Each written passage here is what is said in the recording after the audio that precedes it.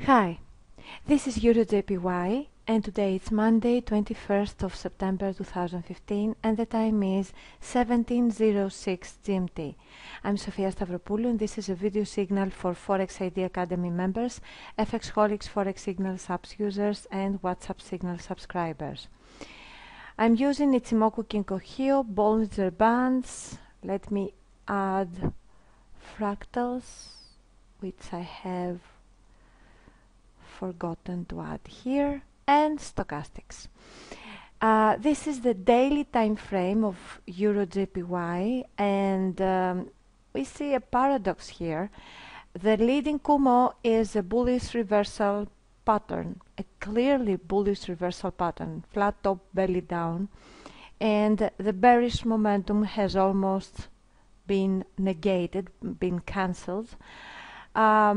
Because the Kumo has been affected by this very strong upward move of the pair.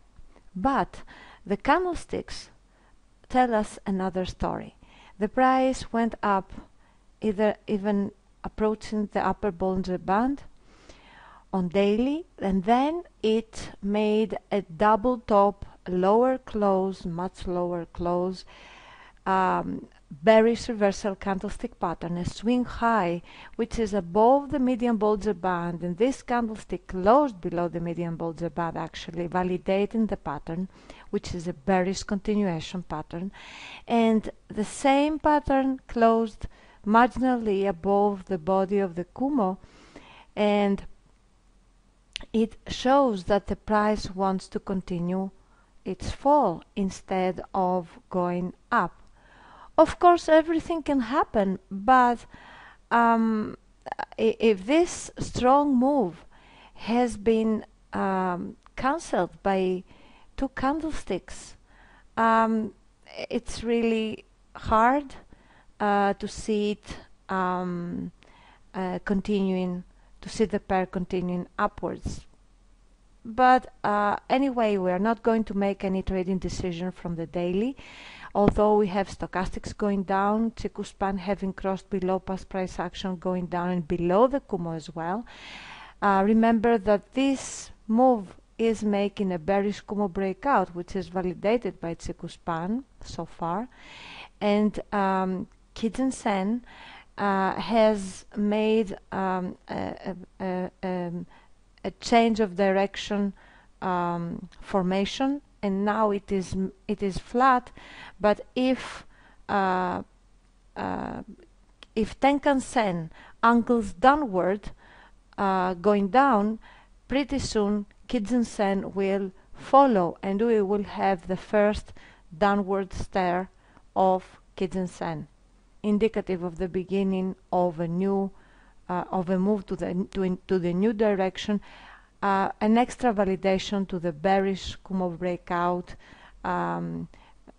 which we get from Kijun Sen, not only from Chikou span. So let's go down to H4 and see if we can find a nice entry point here. So on H4, I would be afraid to enter from here, because I would suggest that the price might want to go upwards to the median Bollinger Band, making a statistical validation upward move. But because we had such an upward move already, and the price is now going away from there, I don't think it's a bad idea to enter here. But because if we enter from H4, we will have to place our stop loss above Kijun Sen, and that's a relatively high distance. It's actually 150 pips. Let's go to H1 looking for a lower risk entry, and it is 85, 86 pips if we enter here and place our stop loss above the last Kijun Sen plateau on H1, so you can enter short.